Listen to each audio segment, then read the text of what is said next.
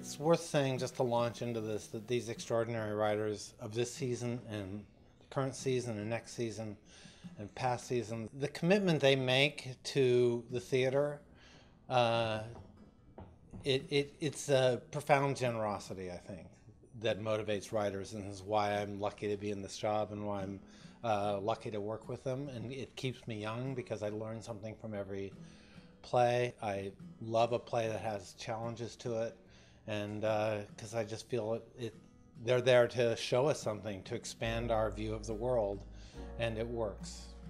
It works on me.